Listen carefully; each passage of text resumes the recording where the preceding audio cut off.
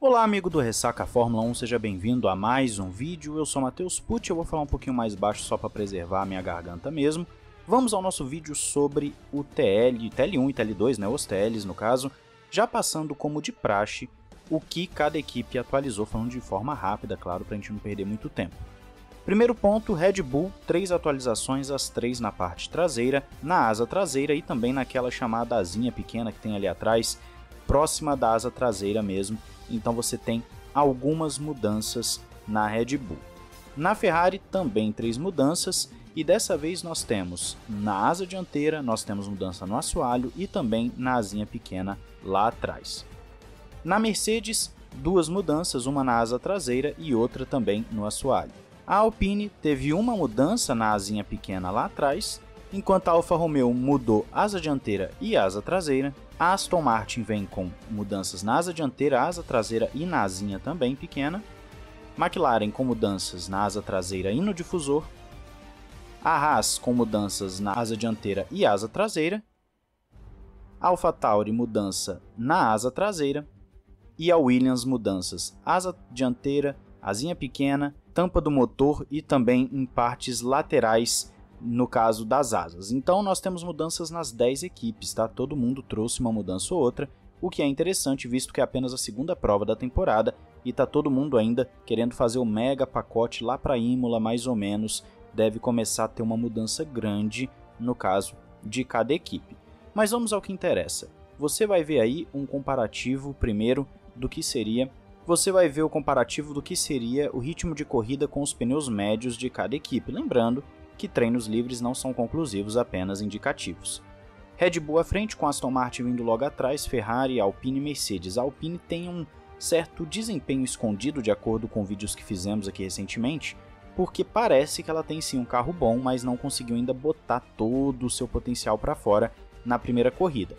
Williams dando um salto interessante, McLaren, AlphaTauri, Alfa Romeo e Haas. É claro que essa diferença da Haas, por exemplo, não é real pelo simples fato que nós não vimos tudo que a Haas pode entregar e essa ordem do meio de pelotão pode facilmente ser alterada, o que é absolutamente normal dadas as circunstâncias.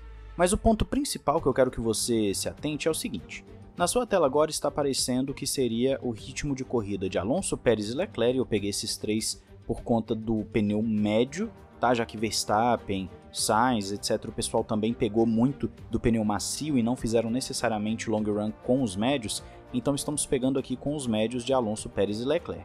Nesse caso, verifique o seguinte: Alonso e Pérez já estavam aqui nesse momento com seus pneus médios fazendo 1:35.1, depois o Alonso vai até mais rápido ali, 2 décimos mais ou menos do que o Pérez, e o Leclerc entra na brincadeira em seguida. O Leclerc faz 1:35.1 na primeira volta dele para valer, assim como Alonso e Pérez também fizeram, e depois eles vão ficando mais próximos, você vê um 35.2.3 ficando bem próximos. Só que daqui em diante é que eu quero que você preste atenção. Por quê? Aqui nós teremos uma mudança interessante, com os tempos da Ferrari ficando mais oscilantes do que necessariamente de Aston Martin e Red Bull. Repare que a Red Bull mantém uma média muito boa de voltas, enquanto a Aston Martin perde um pouco de terreno e a Ferrari perde mais ainda. A Ferrari perde mais terreno, sendo que ela ficou menos tempo na sua simulação. Claro que aqui são pouquíssimas voltas, não dá pra gente dizer que necessariamente na corrida será assim, mas sabendo que a Ferrari já teve problema com desgaste e também sabendo que a Ferrari pode também estar tendo problemas de confiabilidade, já que o Leclerc reclamou do motor, a própria Ferrari trocou componentes, enfim, você vê que tem alguma coisa na Ferrari. Os tempos, inclusive, da Ferrari nos 2 TLs não me chamaram muita atenção, o que me leva a crer que, na verdade, eles estão escondendo um pouquinho o jogo, talvez poupando equipamento, que é uma teoria super válida, acredito que vai ser mais ou menos nessa linha, sim. Só que, claro, nós temos que sempre ficar de olho porque não foi bom o TL da Ferrari, foi bem ruim mesmo. Mas não para por aí. Vamos dar uma olhada aqui na melhor volta de Alonso e de Verstappen, que foi separada aí por coisa de 2 décimos, repare no delta e também aqui no gráfico de velocidade, só deixando claro que basicamente os dois ficaram alternando melhores momentos na pista, com destaque para o Verstappen na maior parte dos trechos, mas o Alonso conseguiu sim ter um destaque em vários pontos da pista, principalmente pontos de velocidades mais baixas. E você vai entender o porquê. Aqui no delta você consegue ver a diferença entre ambos, com o Verstappen mantendo na aceleração inicial, ali na abertura da volta, 1/10 de vantagem para o Alonso, e isso é explicado pela velocidade máxima. O Verstappen chega a 329 e o Alonso a 319. Só que após a primeira frenagem, o Alonso consegue tirar esse 1/10 e colocar a seu favor. E aí, no caso, você tem praticamente meia volta com o Alonso à frente do Verstappen, que é justamente o trecho em que você tem mais curvas, mais mudança de direção e menos aceleração plena. Daqui em diante, que é o meio do circuito, vamos assim dizer, repare que Verstappen vai ganhar muito tempo, chegando a abrir até mesmo 3/10 do Alonso. Ele abre 3/10, por quê? Porque aqui que está o grande segredo da Red Bull contra a Aston Martin, pelo menos no que vimos nos treinos livres.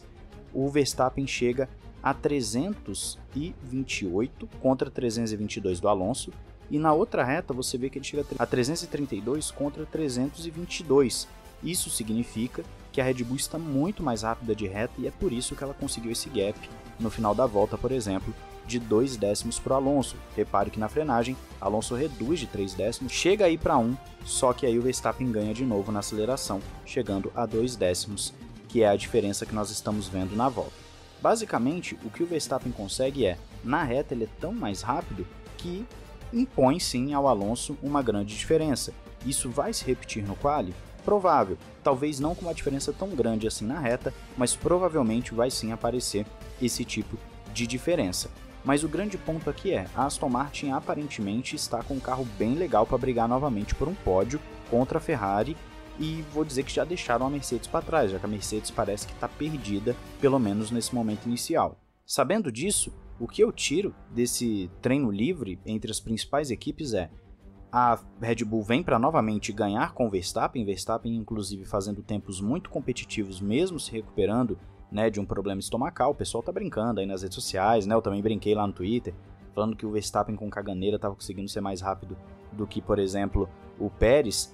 Só que o grande ponto aqui é, nós temos uma Fórmula 1 que a Red Bull é sim superior por 2-3/10, e na corrida isso talvez fique mais evidente ainda, e a Aston Martin, num primeiro momento, não teria força para brigar com a Ferrari no quali. Só que a Aston Martin, em ritmo de corrida, ela consegue manter uma constante muito melhor do que a Ferrari, porque a Ferrari desgasta muito os seus pneus e o carro parece que ainda não está tão na mão assim dos pilotos.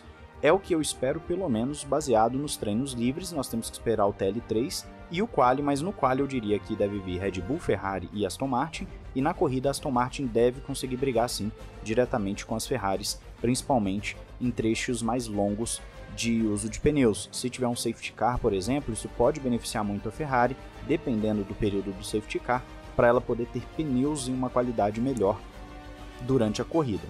Mas é isso, quero saber o que você viu desse treino livre. Eu estava falando com os membros, né, sobre isso, a gente está acompanhando junto. Fala aí nos comentários, não esqueça de se inscrever e ativar o sininho para não perder nada. Um grande abraço, valeu e falou!